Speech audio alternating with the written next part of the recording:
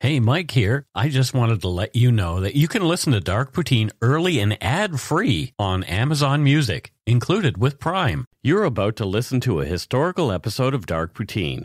After episode 149, you will find Scott is no longer with the show. In an effort to maintain continuity and offer listeners as many episodes as possible, we are leaving the episodes in which he co-hosted intact. Thank you.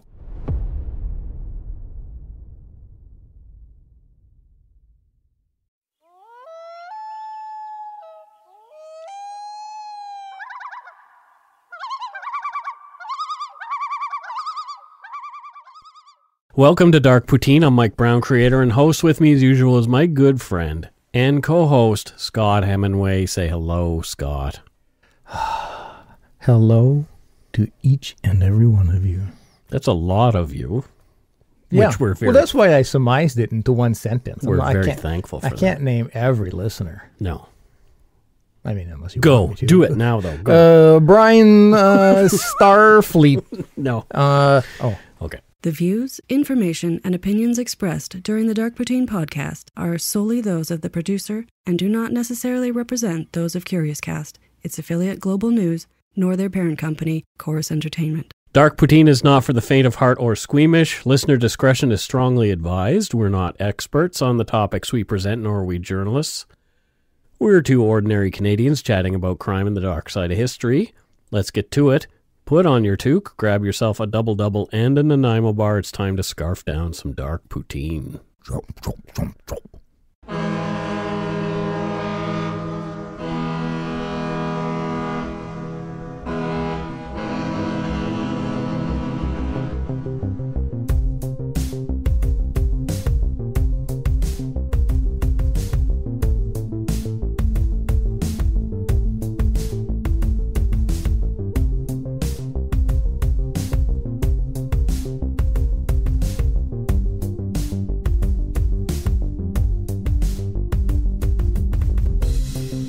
Episode 101.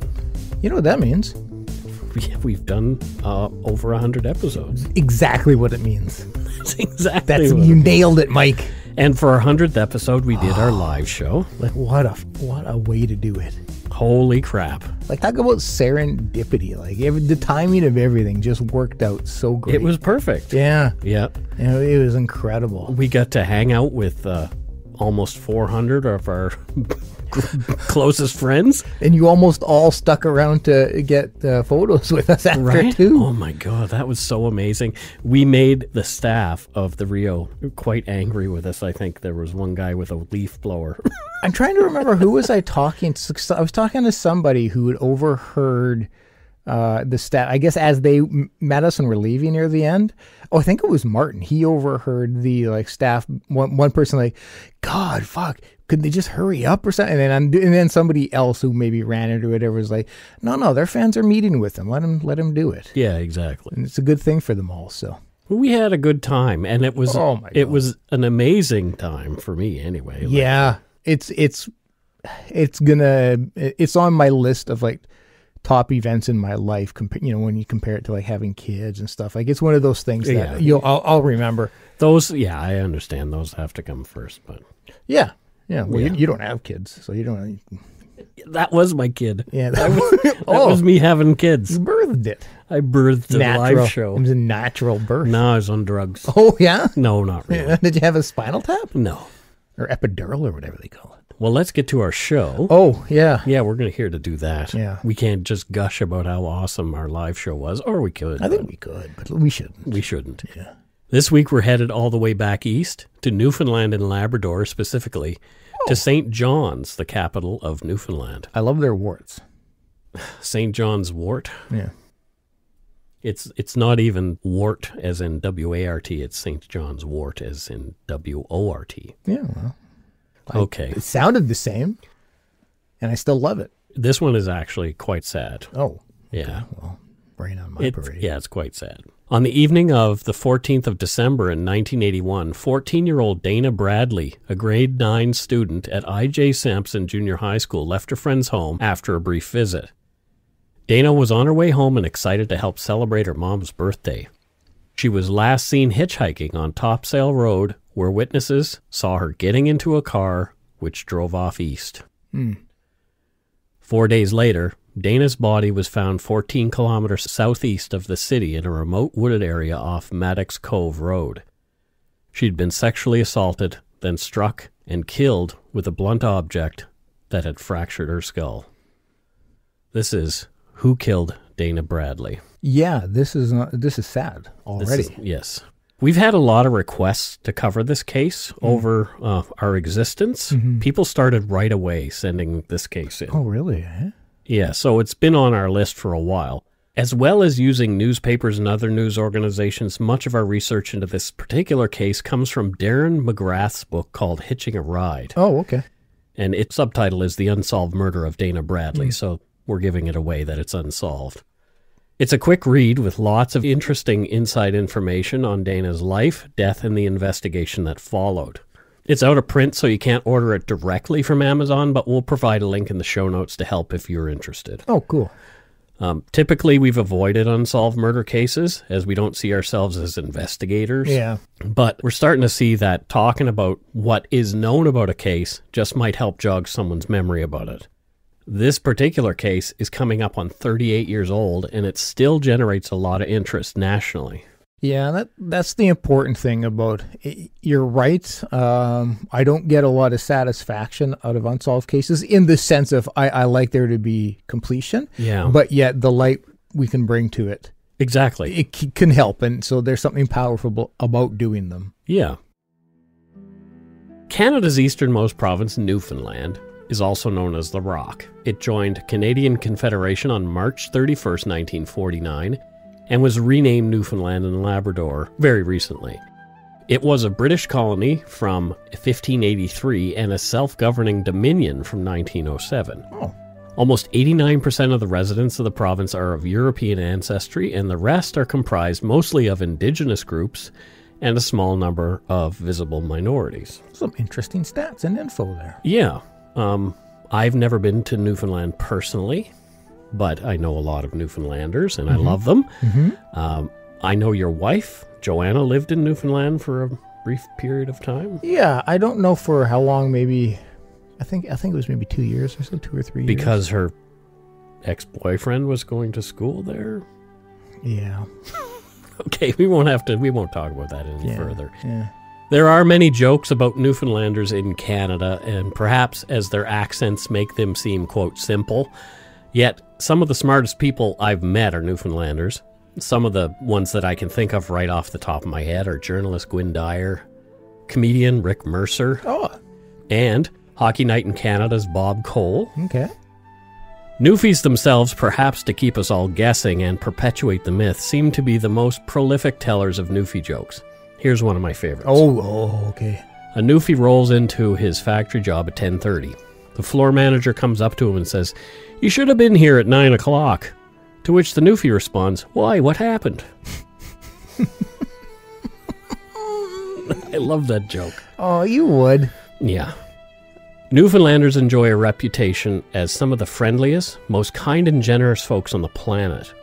A large group of American travelers unable to land back in the U.S. on September 11, 2001, learned firsthand about Newfie hospitality. Yes, they did. Their planes were diverted to Gander for an indeterminate stay after the skies over their country were shut down during the horrific events of that day. Many were welcomed into the homes of the locals. Strangers or not, these Americans were fed and housed out of pocket by the kind Newfoundlanders. Many of these Americans still talk of the extraordinary kindness that was extended to them for those few days, and some have become lifelong friends of their hosts. Yeah, well, a very emotional time, and so to have such wonderful people welcome you and provide you with safe relief is, I can imagine, pretty strong friendships built from that. So we're getting a feel for what kind of people we're going to be talking about. Very sensitive, kind people. They love community. They love each other. Yeah. So when something like this happens, it really hits them hard. Yeah, yeah. St. John's, Newfoundland is not to be confused with St. John, New Brunswick, that has no apostrophe S at the end. The explorer John Cabot first landed in the harbor on the morning of June 24th, 1497, which was the feast of St. John the Baptist. Thus, that's why they call it St. John's ever since. Look at me learning. Since the early 80s, the population of St. John's hovered around 100,000 people. Okay. And it shrunk for a time during years after the moratorium on cod fishing in the summer of 1992 and recession that followed a few years later. Because that's one of their key Yeah, resources. absolutely. Yeah. So it makes sense. It was at the time. I believe that now natural gas is a big thing. And likely tourism. Yeah. Many Newfoundlanders were forced to leave their homeland and seek their fortunes elsewhere. Many in the oil fields of Alberta. Lots went to Ontario, specifically Toronto. Yeah. St. John's, even as the provincial capital, is a small city, as we mentioned. The province is sparsely populated, so when one of their own is hurt or killed, it cuts deep. Yeah. Very small town-esque. Yeah.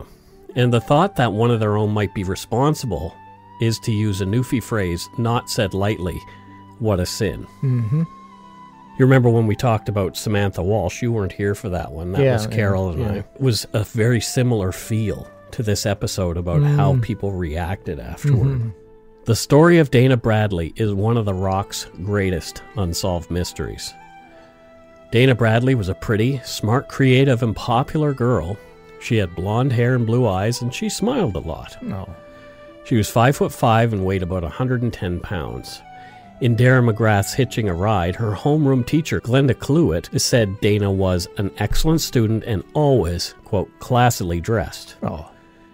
In the same book, a fellow student said, Dana was always friendly, she was helpful and would lend her notes to people who had missed classes. She was popular but not snobby. She had lots of friends throughout the 3 levels of the student body. So it was grades 7, 8, and 9 in junior high school back there. Yeah, and that's not an easy thing to achieve at that age and in school year, is being balanced out friends-wise. You're usually either feel like you're an outcast or you're a popular one. So it sounds like she just got along with everybody. Her parents, William and Dawn, had broken up. Dana was living with her mom and her mother's fiancé, Jeff Levitz, at 160 Patrick Street in St. John's. Of course, at 14, Dana's interest in boys and parties had begun. She'd even been a bit rebellious, throwing a huge party when her mom was out once, but nothing unusual. She got in big trouble for that. Yeah, I mean, we've all... Yeah, so did my sister and myself. And Yeah. Not me, Mike. Dana was the kind of kid, living the life that most of us have. Growing pains are pretty normal. Yep. Yeah. Yep. Absolutely. On the day Dana disappeared, she didn't walk the less than a kilometer home after school. Dana and her pals had taken up hitchhiking to get around. They'd stick out their thumbs in the hope of some friendly soul picking them up and dropping them off as close to their destination as possible. Hitchhiking was not seen as much of a dangerous activity in those days, at least not by the kids doing it. Although parents often didn't approve, it wasn't a no-no like it is today. Yeah. I personally hitchhiked all over Lunenburg County in Nova Scotia to get around when I was a teen. Did you? I've never hitchhiked in my life. I loved it. Really? I had a few strange experiences with rides, but I never had a real issue. Yeah, so, I've never done it. Never done it. Yeah. Yes, it was some weird. I can people imagine. Would pick you up. Which is why they say don't. Yeah. That afternoon, Dana and a friend named Terry and a girl named Penny Cobb hitchhiked first to Terry's house to drop her off. Dana and Penny then walked to the Cobb home on Curry Place, which was nearby. It was just over 4.5 kilometers southwest of Dana's home, so, within the city, very close. Yep. Penny was upset. Her boyfriend had dumped her, and Dana came back to Penny's place to call the boy on Penny's behalf. She wanted to try and reunite the pair. Well, be a mediator of sorts. Exactly. Wow. Girls do that for each other. Penny really still loves you, Bobby. You should be nicer to her. Yeah, that's, Did you? Yeah. No, I never had anybody. No? No. Well, I never really broke up with anybody in those days. Oh. So it'd be more like, she doesn't want to see you anymore, Scott. Someone else would tell you? Yeah. Oh. Yeah. Why were they afraid of your reaction? Probably the crying. It's not inaccurate. There you go. I'm sorry. No, that's good. I'm not really sorry. No. At 5 p.m., Dana spoke with her maternal grandmother on the phone to let her know that she'd be home in time for supper and to celebrate Dawn's birthday. After the usual I love yous, Dana hung up and left the Cobb's house and headed for home. She walked down the short cul-de-sac, made a right on busy Topsail Road, and stuck her thumb out at cars as they passed, near a bus stop. According to McGrath's book, Dana was wearing a blue sweater, jeans, and cowboy boots, and over the sweater, a blue jacket with navy stripes on the sleeves. Okay, very identifying. Yeah. She had her school books tucked under her left arm and hitchhiking with her right. From Hitching a Ride, quote, around 5:20 p.m., a rusting car, thought to be either a mid-1970s Dodge Dart or Plymouth Valiant, tan or faded yellow in color, stopped for the young hitchhiker. Dana was seen approaching the car. She tried the handle on the passenger side, but the door refused to open, as if some unseen force was trying to warn off the youngster and prevent her from entering the death trap. The driver leaned across the front seat and opened the door from the inside. It swung open and Dana got in. The rusting car headed east on Topsail Road toward the Village Mall. Dana vanished. End quote. My heart instantly, like you just know. You can see, Yeah. you could probably picture your daughter getting into a car. And that's, Just totally feeling like it's a harmless thing. well, I more so can picture me at that age in that time. Oh, yeah. I did get into strangers' cars. Yeah, well, exactly. But I could Yeah. see, and just knowing Yeah. the outcome of her. But it was a different time. Yeah, absolutely. Yeah. Completely. When Dana had not shown up for supper, her mom was concerned. It wasn't like her. It was not like her at all. Yeah. Dawn waited until around 8:30 before she decided to go and start looking for Dana at the places she thought that she might be. Village Mall was open late for Christmas hours, so Dawn took one of Dana's school pictures there to show it to the shopkeepers and other folks, in the hope that someone had seen Dana there that evening. Yeah. Nobody had. Dawn returned home and called as many of Dana's friends as she could think of. When Jeff Levitz, her fiancé, arrived home, the two of them went out looking for Dana all over town in every nook and cranny they knew she'd hung out at. Nothing. Again, I've said it before, but I can't imagine a fear worse. Mm-hmm. Where's my kid? We lost Violet in the mall once. Yeah. And which is like just, like not, I can't compare, but just those 5 minutes of running through the mall screaming. Yeah. I can only. How old was she at the time? 6. Oh, that's 5, pretty young. Yeah, maybe. that's Yeah, very maybe. young. Yeah, probably about 5. And so so I take that fear and then just expand it to hours and days. Yeah. Mm-hmm. Exactly. Dawn called police. They weren't helpful that night. Oh, it kills me. They had to wait the 24 hours to file a missing persons report. Dana didn't show up for school the next day, so Dawn went back to the police, who were now ready to help as the requisite time had passed. Okay. Yeah, I'm so torn in regards to the 24 to 48 hours. If your kid is missing, it's preposterous. Right. Get my kid now. Right. But also recognizing that if there was no, like if there was no, it's only a small percentage of kids who don't turn up. Our police force would be bogged down. Yeah. Just doing nothing but searching for missing kids. And most of it would be completely unwarranted. Yeah. So I'm trying to be objective and see both sides. But I mean, if my kid is missing, and I know my kid, Yeah.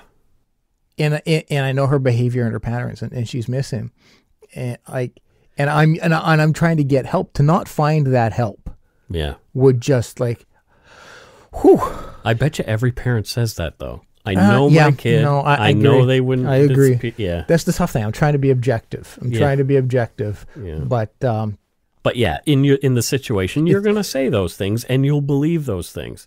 If your kid had wandered off, say you had a big fight and she said, "I'm running away." Yeah. Okay. Kid wandered off. You hope that she's going to come home within the next day. Yeah. And then when she doesn't, you go and and call the police, but that wasn't this situation. No, this was trying to get home. Yeah. Yeah. On Wednesday morning, December 16th, 1981, almost 2 days since she disappeared, Dana's picture and description were on the front page of both the local newspapers. People who'd seen Dana on the night she disappeared, or hopefully since, were urged to call the Royal Newfoundland Constabulary. Oh. So it's the provincial police force. Constabulary. Constabulary. Police and volunteers began searching the city and surrounding areas, but there was no sign of Dana. On Thursday morning, the papers carried more information about Dana Bradley and more photos of the missing girl. Her mother was beside herself with worry, and neighbors and friends were very concerned as well. Parents and the school's principals began to warn teens away from hitchhiking. On the afternoon of Friday, December 18th, the answer to Dana's whereabouts came. It was not at all the happy ending that everyone was praying for. St. John's residents Helen and Dale Smith and their children, including a set of 4-year-old twin boys, were looking for the perfect Christmas tree in a remote wooded area just off Maddox Cove Road. Oh, my God. Dale wandered away from the family, thankfully, at around 3 p.m. and discovered Dana's body about half a mile from the road. Oh, my God. Oh. According to Hitching a Ride, Dale later told a news reporter, quote, "I went walking off to the left. I saw, well, at first I thought it was a mannequin. All I saw were her legs. She was wearing jeans and was lying on her back. I went back and told my wife. I never looked at her face, but my wife did, and she recognized her as the girl who was missing. We ran into another fellow who was cutting wood, and he stayed with the body. We took our children back to the car, and we went back home together. I called 911, and the police came right away." End quote. Oh. And it's crazy to think, too, like, we're so used to current day and current technology when you would have just grabbed your cell phone right there and called, but that availability. So, like, you have to go to either a pay phone, a business, a house that's nearby, but it was quite a remote area at the time. Yeah, wow. That's just, and the trauma for that husband and wife. Yeah, having to see that. And thankfully the children didn't have to see it because... But they still would have experienced the impact on the parent, parents, and that's so right. it still would be very traumatizing. Dale showed the members of the Royal Newfoundland Constabulary where he had found the body, and by 3:30 p.m., the area was cordoned off as a crime scene. The RCMP became involved quickly. Yeah. According to Hitching a Ride, when the 911 call from Dale came in, Dawn Bradley was at the police station. The cops didn't tell Dawn what was going on, but she knew in her heart it was bad news. She followed the police in her own car as they raced to the scene, but she lost them at a light. She and Jeff finally made it to the area where police cars were keeping the public at a good distance away from the actual scene, blocking them from going up the road. For sure. Yeah, we've seen that many times. Yeah. Dawn identified herself and asked whether the body of a girl had been found. She was told to go back to her car and someone would contact her soon. Some folks get upset with police for keeping parents and family members away from crime scenes, but there are a few reasons that they do this. Yes. They're trying to protect the family from the trauma of seeing a loved one where their murderer has dumped them. They are preserving the crime scene from contamination to better preserve evidence that will be important later. And also, the body might not even be the loved one that the person is expecting to see. Yep. And I get it. Again, if I'm the parent, I want to see my kid.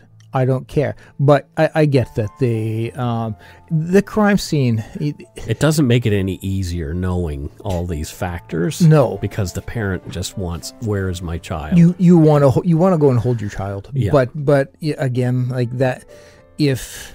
I wrote here, I can't fathom the thoughts and feelings that go with imagining that your child is laying somewhere out of reach, deceased in the woods. But if we want the perpetrator caught, we need that crime scene.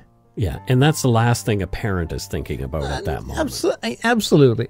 I'm pretty sure almost every parent who has to go through this after the fact, they're able to reconcile that portion. They're able to reconcile because it's like, well, had I come and touched the body, lied on the ground. I'm contaminating the scene, and that could really complicate finding who did it. And, so as difficult as it is, I get that rule. Mm-hmm. I get it. Yeah. Makes sense. Police informed Don and Jeff that it was a girl's body that had been found, but they didn't tell them who it was yet. Yeah. They went home and were told soon after that it was indeed Dana, and that it appeared that she had met with foul play. Dana's family, friends, and the rest of Newfoundland were devastated. The cops went to work trying to figure out who could have done this, and we will take a break right here. Whew, I need it.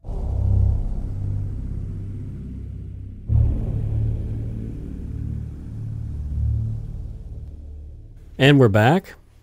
At around 7 p.m., an ambulance drove up Maddox Cove Road through the police barrier. Soon after, it came slowly back down the road and headed towards St. John's. Dana Bradley's body was inside.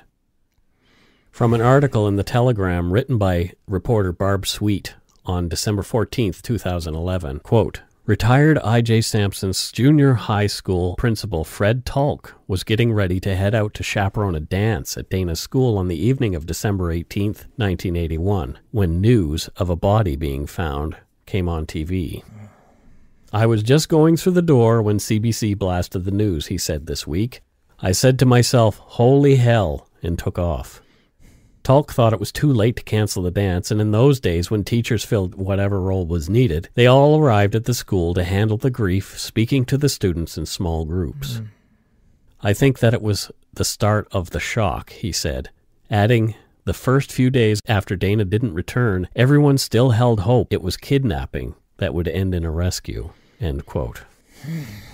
Oh, I'm glad I've never had to experience something like that while in school. Your wife did. This is true. But I don't think it was, I don't think the whole school had to, everybody get pulled together and have grief counseling and whatnot. But I could be wrong. Yeah, she didn't mention that in our show. I didn't ask her about that, but...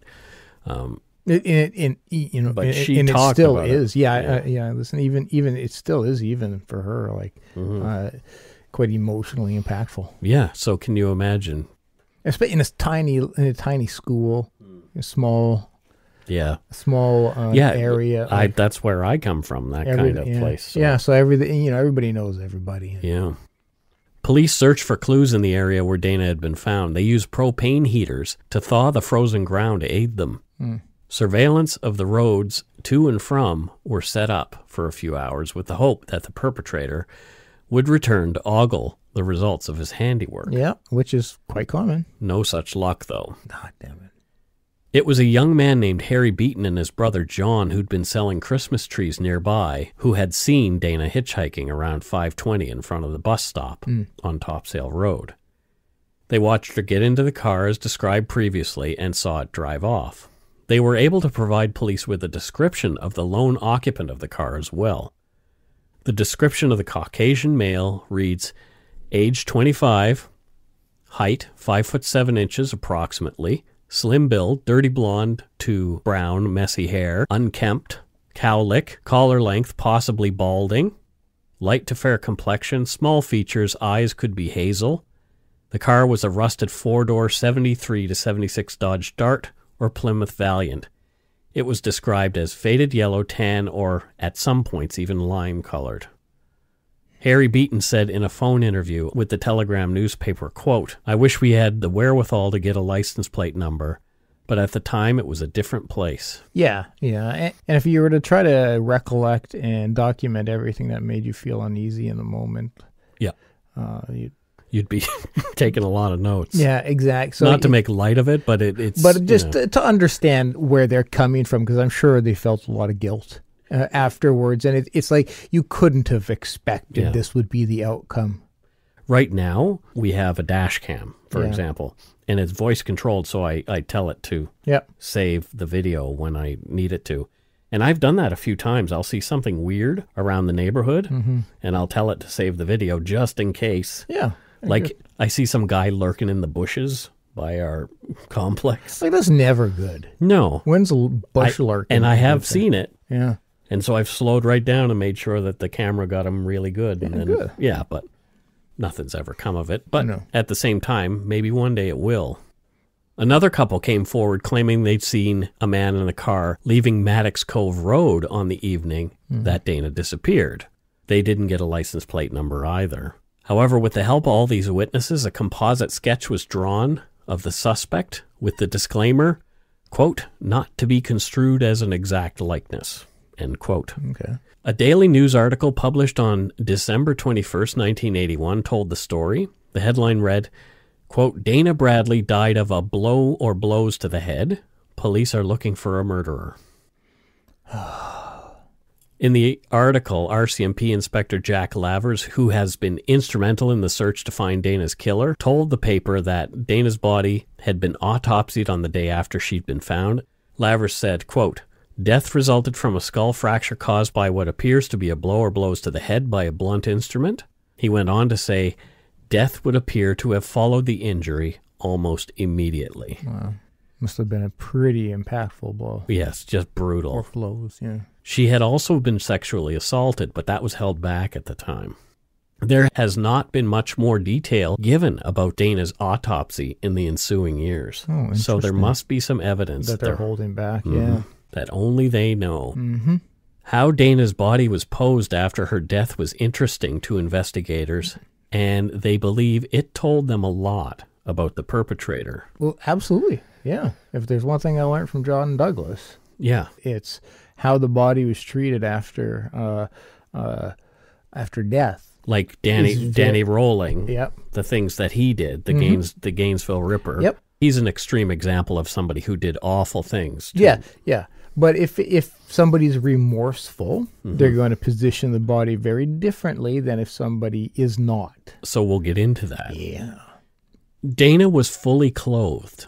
She was lying on a hill that overlooked Maddox Cove Road, and her feet were pointed directly toward the road. She'd been laid out burial style, with her arms folded across her chest. Dana's school books were carefully tucked under her arm. The only damage visible to her body was a broken jaw. Everything else appeared neat and tidy. Interesting. In Hitching a Ride, Inspector Jack Lavers is quoted as saying, the way her body was laid out in the woods was unique in the sense that usually the killer has no respect or regard for the victim, and usually the body is dumped in the woods or a ditch, not laid out as carefully as this body was laid out, with her books replaced under her arms.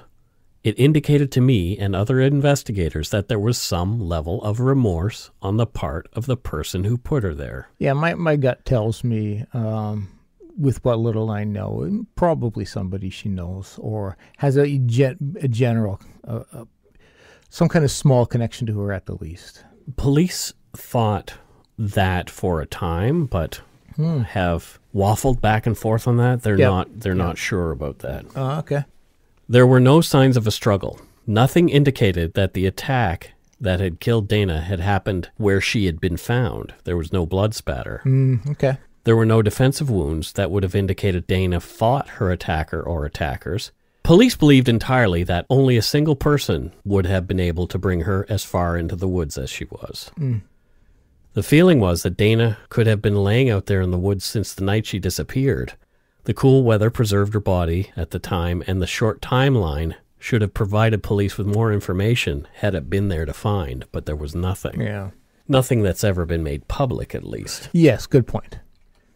Human hair was recovered from Dana's body, and it was carefully preserved, and this would play a role in later years of the investigation as DNA evidence made its way into the forensic investigator's toolbox. Yes, no kidding. It was a question I was having in my mind. Is there anything? Dana's funeral was held on December 21st, 1981, at Wesley United Church, only blocks from the duplex where she lived with her mom on Patrick Street. After a brief assembly at her junior high school, the students solemnly made their way to the church for the ceremony. Reverend Robert H. Mills was the minister presiding and spoke of the community's sorrow, grief, and anger over the loss of someone so young in such a senseless way.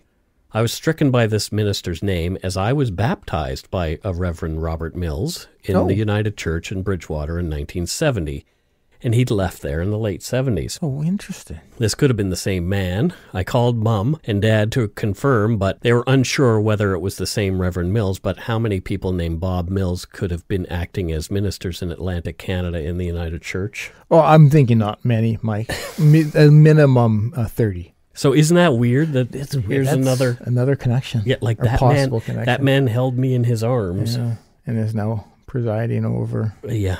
Isn't that a weird? Case we're covering, yeah. He's retired in Halifax. Bob Mills is still alive. And he recently lost his wife, Helga, only a few weeks ago, Mom told me. So our condolences to Reverend Mills and his family and friends. Yeah, absolutely. That's sad. Dana Bradley was buried in a local cemetery as her family and friends wept. A plaque commemorates her there. It reads, Dana Nicole Bradley, aged 14 years. July 24th, 1967 to December 14th, 1981. The inscription below her details says, to live in the hearts of those we leave behind us is not to die. Yeah. There were reports of a green four-door 1973 Impala or Bel Air seen driving back and forth on Maddox Cove Road on the day before Dana was found. Investigators were looking for a second person of interest. 25 years old with bushy hair down over his ears. He was wearing a denim jacket, dark sunglasses, and he had a mustache. Police didn't say how this man might be connected, if at all. It's not, if you're not a car person, it's not beyond the realm of possibility to confuse an Impala or Bel Air at that time to a Dart. Maybe. I mean, they're, I know those cars, so I know they're fairly different, but, yeah. In hitching a ride, Inspector Laver said early on, quote, we haven't arrested or questioned what we would feel to be a key suspect, end quote. Although with the witnesses, they were confident that they would solve the crime early on. Yeah. From the article in the Telegram written by reporter Barb Sweet on December 14th, 2011, quote, some 2,000 cars matching the description of the suspect vehicle were examined by police, 1,000 men questioned, and hypnosis used to gain a better description of the suspect, end quote. Okay. So they put a lot of effort into this over the years. Weeks after Dana's murder, Dawn Bradley wrote a thank you note which was published in the Telegram. She expressed her gratitude for the outpouring of love the family had received and told of more than 600 sympathy cards that had come from all over the province. Oh, that's very kind. Cops began to look at faraway places like Alberta and Toronto. Perhaps the perpetrator had been a man who had just left to look for work elsewhere, if you know what I mean. Yeah. In other words, escaping. But many Newfoundlanders leave every day to go do just that. So maybe he left in that group. Yeah. Or maybe that person could have been, quote, home from away, visiting family for the Christmas holidays and have returned west after Dana's murder. That's a possibility. Right? Yeah. There were some other missing persons cases that have eerie similarities to Dana's murder. Oh, no, really? Yeah. I've summarized the following from a CBC article we'll link to in the show notes. 3 years before Dana turned up dead on midnight, December 29th, 1978, 17-year-old Sharon Drover had just finished her shift at McDonald's. She hitchhiked home and was picked up by two brothers who dropped her off in front of her apartment at a boarding house on Livingstone Street in Longs Hill. The men saw her arguing with someone near the front door of the house where they dropped her off. She was later spotted running nearby and never seen again. Almost a year after Dana's death, police were no closer to solving her murder than they had on that first day. On December 11th, 1982, 3 days before the first anniversary of Dana's murder, Henrietta Milek disappeared. Henrietta was a 25-year-old Inuit woman whose goal was to become a nurse. It was believed that Henrietta had a run-in with two unidentified men at a local night spot called the Key Club. They believe she was last seen on foot near the Trans-Canada Highway heading toward Conception Bay. Her keys, purse, and other personal items were later found at the club, leading people to believe she left the club against her will. Yeah, because you're not going to leave those things behind willingly. But what are you seeing? You're seeing a pattern here. December. Yeah. The age fluctuates. Age fluctuates. But, that's not it's interesting, crazy right? uncommon, yeah. Mm-hmm. They are all hitchhiking Yep. in some way, walking along a highway. But there's another one.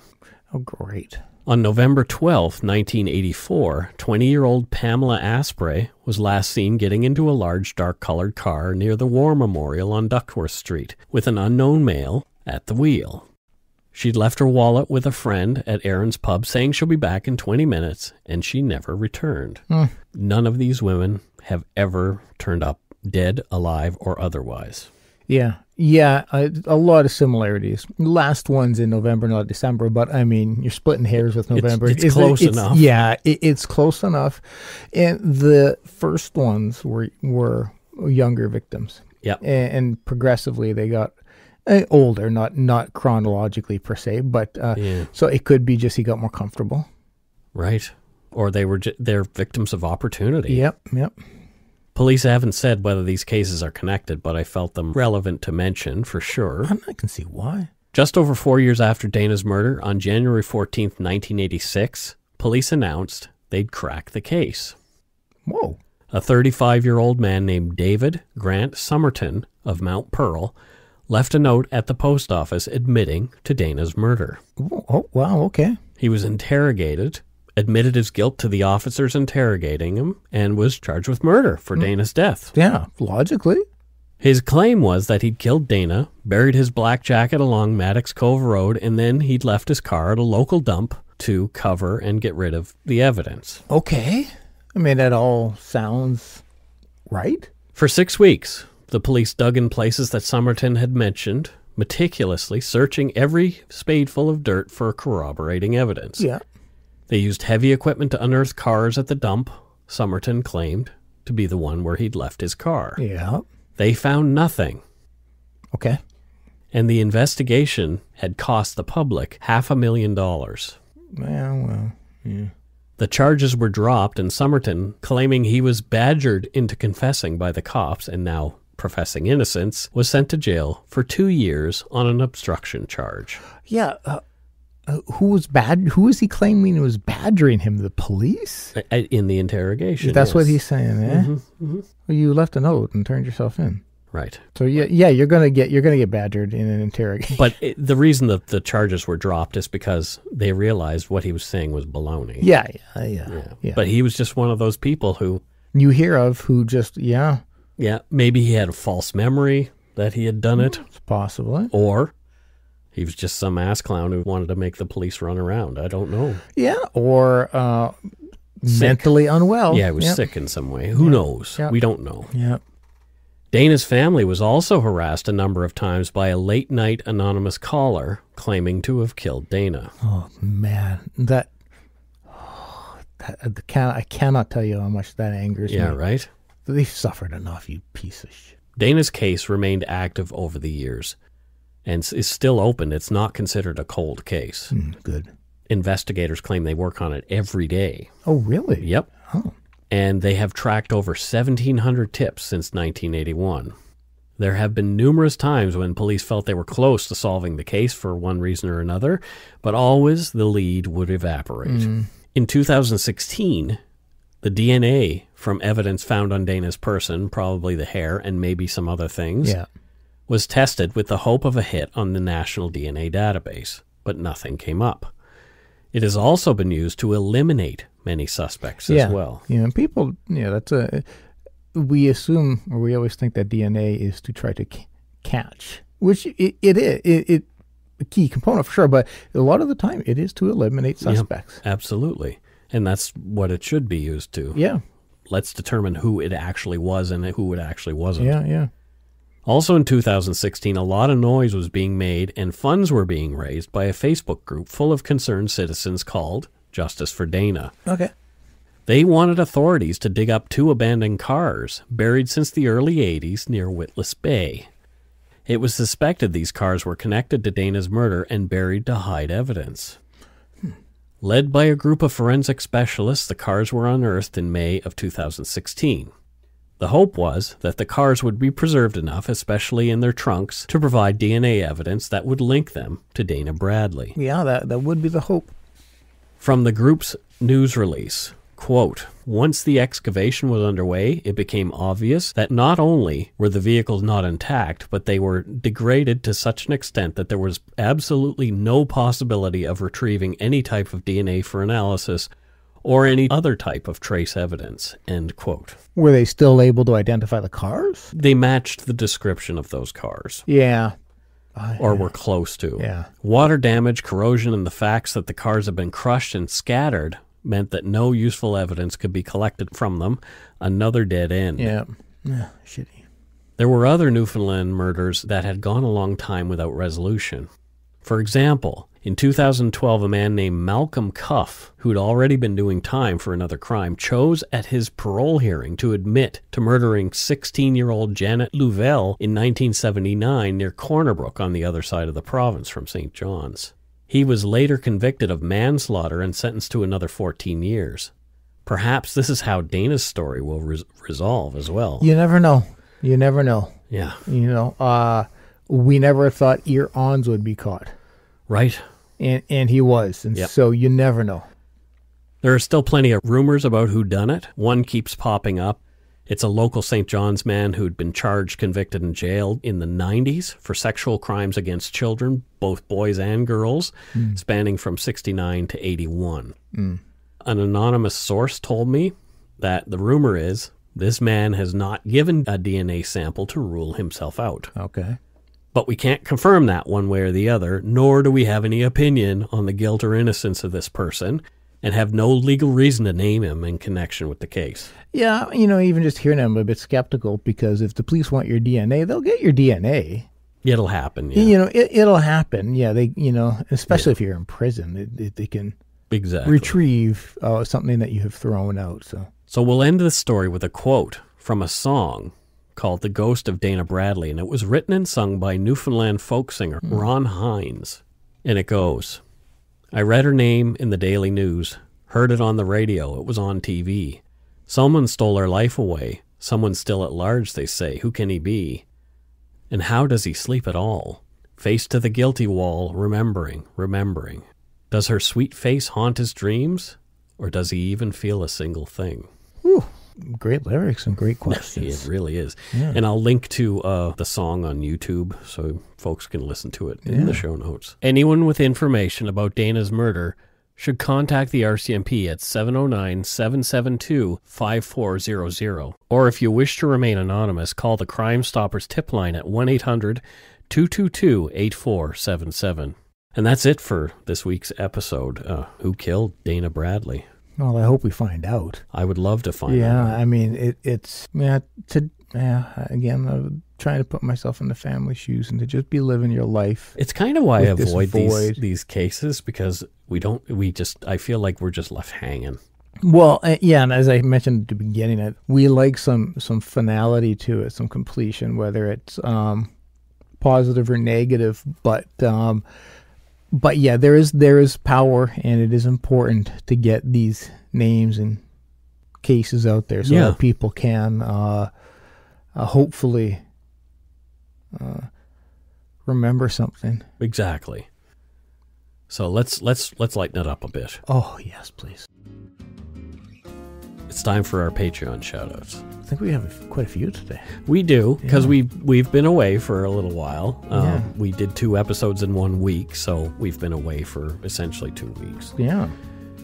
And this week's good eggs are one I think I missed. Oh. And her name was Melissa Doty. Oh. And she's from Grass Valley, California. Wow. And so if we have missed you, if you haven't heard your name in the first month, after you've if you've become a patron or sent us donut money, send me an email at darkpoutine@gmail.com and say, Mike, hi, I think you might have missed me in your Patreon shoutouts. Go shit in your hat. You don't necessarily have to say go shit in your hat, but what a good thing to say would be, I'd love to hear my name. And it's like, okay. Yeah. And so I'll email you back and say, sure, I'll do that. Yep. And we'll do it in the next episode. So please, if you were missed, let us know. Yep. We do want to say your name. Thank you to Paula Cassidy Bishop from North Yorkshire, Great Britain, for upping her pledge for real this time. Oh. Right? Remember? She Oh, is that the one where it showed up like 7 times or something? No, Or- she said she upped it and emailed me and yes, said yes. why, Yeah. and she hadn't actually, Yeah. but now she has. Oh. Thank you to Olivia Graham from Burnaby, BC. Olivia is a very good name. You beat me to it. Great name. I knew you were going to go. Does anybody call you Bibby? Maybe. Yeah, they should if they don't, Olivia. So thank you, Olivia Graham. Next up is Catherine Delfond. Mm-hmm. Oh, Yeah. Lethbridge. Lethbridge. Yeah, she's from Lethbridge. Alberta? Wow. Yeah. Not the most exciting city. Okay, but what does she have an exciting job? She does. What is it? Snowmobile repair. Wow. Yeah. So, but is it like mobile snowmobile repair? Like she goes out into the woods and helps people who get stuck? It's not, but that's a great idea. you might want to look into that. Yeah, it's a good business idea. I think. Catherine. That you could really help broaden some horizons. But the most fun part of the job, Yeah. if you've done some repair, you got to make sure it works. Oh, there you go. So what do you do? Take it for a spin. You go take it for a spin. That's what my buddy used to do. He repaired Porsches. Oh. Yeah, he used to have a shop that repaired Porsches and BMWs. And so he used to take them for a spin. But snowmobile repair is very lucrative I because bet. it's seasonal. Yeah. So she just gets to take the summer She off. just gets what a job, man. You get to just enjoy it, Yeah, there you enjoy go. the summer. Yeah. Next up is Stephanie DeMatteo from Lima, Ohio. Oh, hi Stephanie. And Lima. Thank you, Lima. Or it might be Lima. I don't know. It could be Lima Bean. I'm pretty confident it's Lima. Okay. Confident. Jill Bowie from Vancouver, BC. Yes, Jill. Oh, we met her. We did? We met her, and I think I told you the story. She was the one who said, "Make better faces." Oh, that was her. Yeah, and which cracked me up. I found it hysterical. So I made that's her funny. a shirt Oh. that says "Make better faces," and I will drop it off at some point. Oh, that's funny. Yeah. Alora McEwen, also from Vancouver, BC. Oh, Vancouver in the house. Right? And also another Vancouverite, Alyssa Reddy. Wow, they must have all been at the live show or something. They had to have been. Yeah. But some of these came before the live show. Well, then I don't have an answer. There you go. But awesome. Thank you Thank you. for showing up, Vancouver. And thank you for showing up at the live show, by the way. Yes, thank you. Oh my God, we had so much fun. Patricia Corriveau from Pembroke, Ontario, upped her pledge. Thank you, Patricia. Andrea Savory from St. John's, Newfoundland. Surprise, you get an episode where we talked about your hometown. That's kind of cool. That's right. Yeah, so we did it just for you, Andrea. Well, did we? No, Oh. I actually looked at the Patreon shout-outs afterward, and I thought, well, that's ironic. Yeah, it is. But there you go. So Andrea probably would have said later on, hey, you guys should cover the case of Dana Bradley. We just because- beat you to it. Yeah, Yeah. we read your mind. We're being proactive. Exactly. Shannon Brower from Hebron, Kentucky. Hebron. Right? Shannon, thank you. Shannon from Hebron. Hebron. Mel H. from Montreal. And thanks for only using your last initial as your username and not forcing me to say, hey, Dar Oglu. There, I said it anyway. Wow. That's her last name. Hey, Dar. And you did struggle with it. You had to say it twice. Yes, I did. Yeah. Well, Mel, thank you. Thank you, Mel. Angela Taylor. Yeah. Is she a tailor somewhere, or is she... Mike, that was such an easy out, Mike. Well, No, she's not. okay. She's not. What is she? She's a juggler. Oh wow. Angela Yeah. Taylor is a juggler. She is, and do you know where? What does she... Well, first of all, Oh. what does she juggle? What doesn't she juggle? But her specialty Yeah. is flaming. Okay. Wait, drum roll. Flaming legs. But I knew that you would react that way. Human? But no. You remember A Christmas Story? Yes. Remember that lamp that had the? Oh, yeah. They were along that line. Oh, okay. So they're not real legs, but they were huge, and she juggles them like she'll do 8 at a time. Oh, Can wow. you imagine these gigantic? Fragile. Must be Italian. Hey, because he's the size of them, and just juggling those on fire. Yeah. Yeah, she's really, really good. Well, good for you, Angela Taylor, the fire leg juggler, who is from Nepal. Nepal. Yeah, she's Nepalese. She's Nepalese. Yeah. Well, fantastic. It is. I agree. Next up, we have Meredith Lapp from Delta, British Columbia. Oh, just around the corner. Another neighbor. Meredith.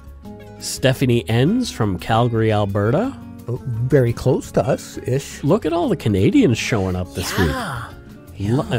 That's pretty great, It is, because, we're also in Canada, right? so that's beautiful. And this next one I have to say with an accent.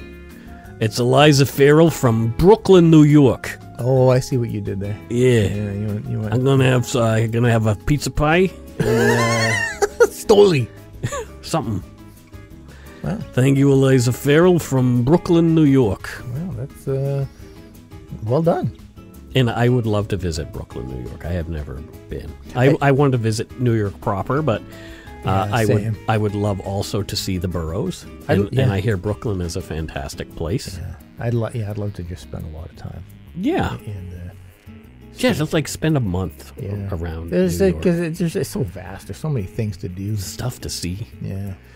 Cindy Olson from Guelph, Ontario, where my dad went to vet college. Well, hello, Cindy, and thank you. Isn't that cool? It's great. Kiera Page from Fayetteville, Arkansas, up to pledge. Well, thank you. Megan McLean, a.k.a. McLeansy, from Warkworth, Ontario, Oh. who's apparently sending us some clothing of some description. Oh, yes. Yeah. Oh, is that? Okay, yeah. She is fantastic.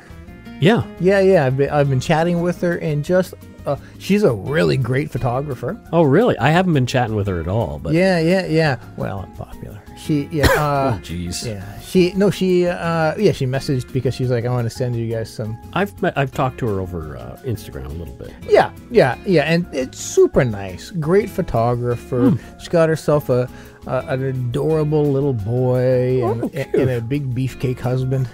Oh. Yeah, it's quite the life she's got going on over there. I'm just a cake. Yeah. I'm not. There's no beef. It's just all cake. Delicious. Oh boy.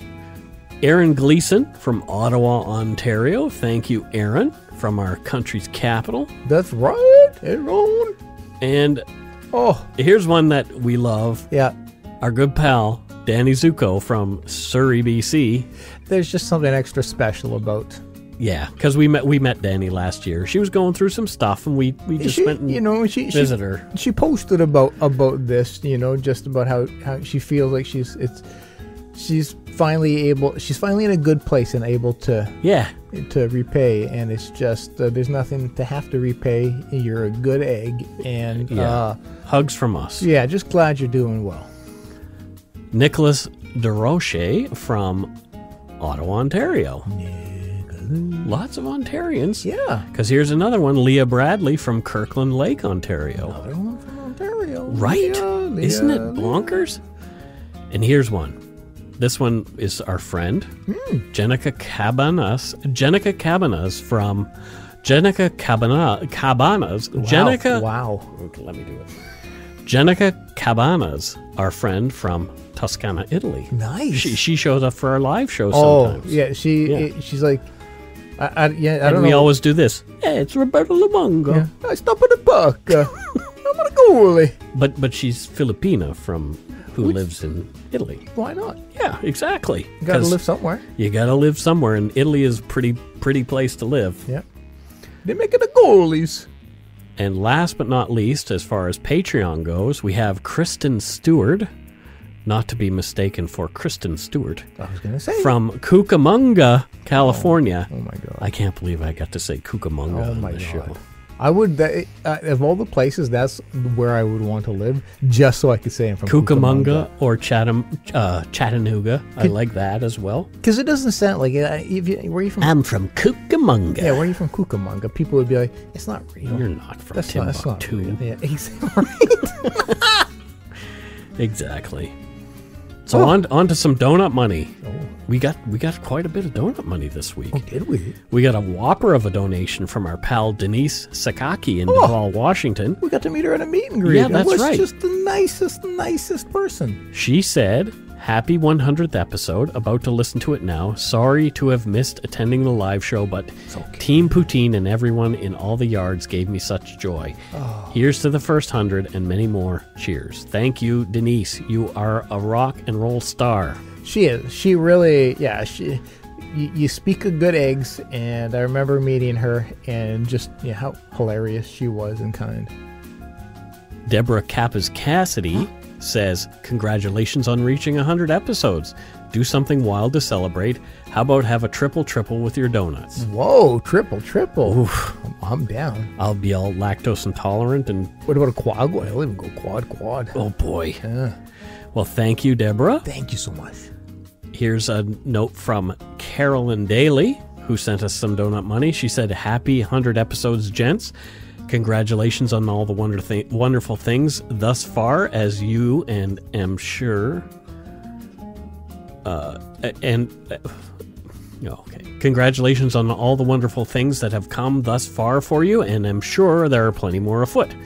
Thank you for doing what you do and entertaining my brain 100 times. $1 American for every time. If I could deliver it in pennies in a wheelbarrow, I would, and you could keep the wheelbarrow Scott. P.S. Love the Harry Houdini episode, Mike. All the best, lots of love, and donuts from Colorado to you both. Carolyn Daly." Thank you, Carolyn. That is just so sweet of you, and I could use a wheelbarrow. You don't have one currently, I don't think. I don't, no, so that would just work out. Camilla Moir sent some donut money with a note, and she said, "Hey guys, it's Dr. Moir in Japan. Whoa. Sorry it took so long to donate." She is the one who talked to us about Granger Taylor, I do believe. Yes, okay, I remember. We postdoc physicists have fancy titles but are pretty poor. You can use this money for donuts or to finance your search for the plutonium core. She just rapped too. Right? I'm not sure if you're aware, Dr. Moore. You just rapped. She did rap. A great rap, and thank you so much. Our pal Lorian Barnard sent us a nice bit of cash with a note. "Congratulations on 100 episodes. Thank you for giving me something to look forward to every week and being all around fantastic people with a fantastic podcast. Happy face with love hearts around it. XOX. Lorian, the nice lady." Yeah, and she really is. Well, she really is. I'd love to meet her one day. Yeah, same here. I really wish I could have when I was in Australia. But it's a bloody damn big continent, and I didn't realize that. So, exactly, it's huge. It is a little smaller. Monet Terrio sent us some more donut money. She loves us. Oh, nice. She's fantastic. I have to rename the show after her. And here's another one. The penultimate one, so the one before the last. Okay. This says, "Hey guys, love the podcast. Keep up the good work. Oh, and go Bruins." Dakota from Vermont. Oh, that was a mixed... So we were all excited until the Bruins. Yeah, you really... Nah, whatever. You really built us up and then chopped us down We there. totally did. Wow. I'm getting fat with all this love. Wow. But here's my favorite one for inside reasons. "Please accept this donut money on account of I'm a jackwagon. Signed, Melissa Doty, a.k.a. the Accidental Bad Apple." Oh. Okay. And that's an inside joke. Okay. Between her and I. Okay. Yeah. Oh. Wow. And now my curiosity is piqued. But, we'll talk about it offline. Yeah. Well, but she can be the mystery jackwagon forever. Oh, God. What a great name that is. The Mystery Jackwagon. It's like the Mystery Machine on Scooby-Doo. That's the Mystery Jackwagon. Mystery Jackwagon. Maybe that's if I get my wheelbarrow, that's what I'll call it. The Mystery Jackwagon? Yeah. I'll just name it Jackwagon. There you go. Yeah. We did get some real live things from people this week. Yes. And the first up was from Moscow. Yep.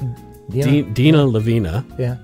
who is at Dina Levine Arts on Instagram, Yeah. sent us an awesome painting. She does another awesome person I chat Yeah. with. She does just unbelievable, or I love the comics that she makes. Yeah, it's cool. I laugh at them a lot. Like I Yeah. always mention them on Instagram. And Yeah, I think she sucked all the creativity out of Moscow. I think she has it all.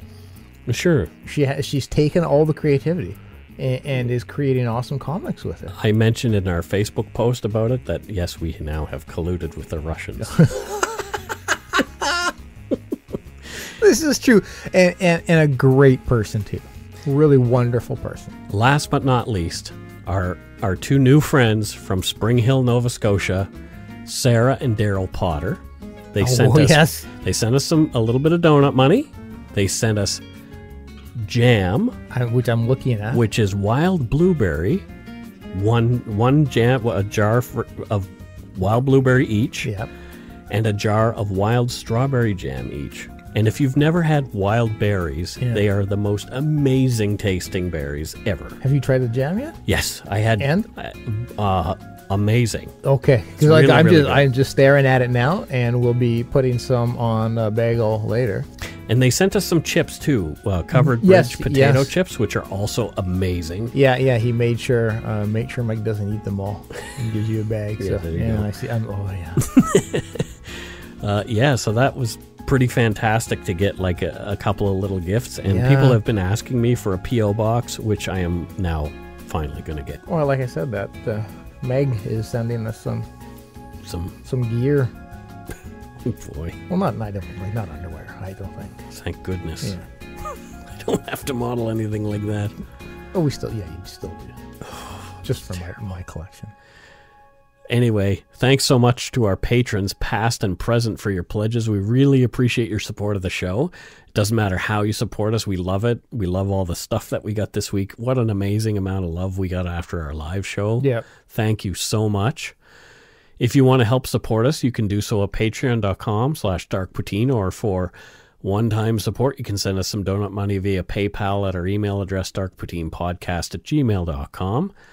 If you don't already, it would mean a lot to us if you subscribe to the show. You can easily find us on iTunes Podcasts, Stitcher, TuneIn, Spotify, or wherever you get your on-demand audio. Check out darkpoutine.com for show notes and other cool stuff. Give us a like or a follow on Facebook, Twitter, Instagram. Just search for Dark Poutine. We're even on Snapchat, but I haven't really done anything there. Most importantly, tell your friends about us. Word of mouth is a powerful thing. And before we go, here's a promo from the super well-produced new podcast called Crime Machine. I love it. Crime Machine is a true crime podcast created by our buddy Jack Luna, formerly of Dark Topic and Monstro, and his pal Sam Swenson. Each week, Mr. Luna sets off on a dangerous journey into the heart of history's worst crimes, a task undertaken with the help of our trusty operator and his crime machine effect. And the promo is about 3 minutes long, but it's worth listening to, and I'm totally looking forward to what they're going to do with this show. Sam here. Crime machine. Friendly neighborhood crime machine. Exactly. I think that's the promo. Anyways, I can't wait to check out the show. Yeah. So here it is.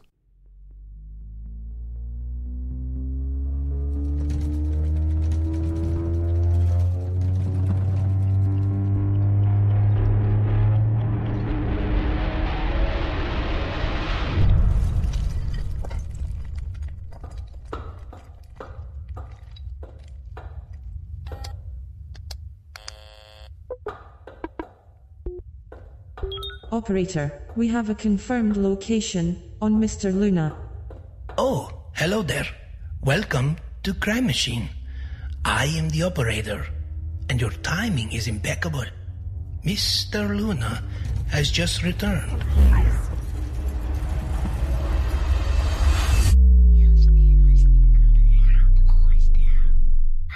Oh, God. Okay. That's a wrap there, man. That was horrible. You know what? I might have to go back for a minute. Do I have all my limbs? God knows nobody else does back there. Oh, Mr. Luna, these are our first guests. Maybe you could explain to them a little... This has changed everything, this crime machine. It's like a time machine, but for crime.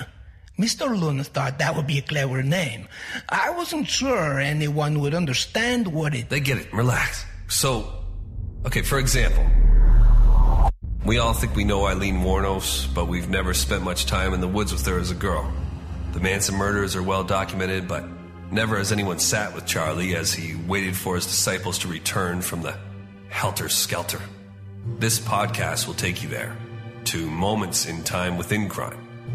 Moments in crime, how about? Dinner with Dahmer or breakfast with Bundy? Yeah, a BLT for brunch with BTK. Crime Machine puts a microscope on the moments in crime that are often glazed over, steps away from the bird's eye view typical of most true crime pods, and puts a section into a fishbowl to be thoroughly examined. And it's not just serial killers we're revisiting here. We have ghost stories rooted in truth, alien abduction claims that will make grizzled cross-country truckers pull over for the night. Crime Machine helps us to view the story from a fresh angle, as a fly in the wall, enables us to provoke said walls to finally speak. This is not a fictional podcast, by the way. It's just a fresh take on the true crime genre, which, let's be honest, is a little oversaturated. Crime Machine wrings it out a bit. Crime Machine has returned to optimal temperature. Mr. Luna, it appears we have completed cooldown. Are you ready to enter Crime Machine? Oh, I am. But are they?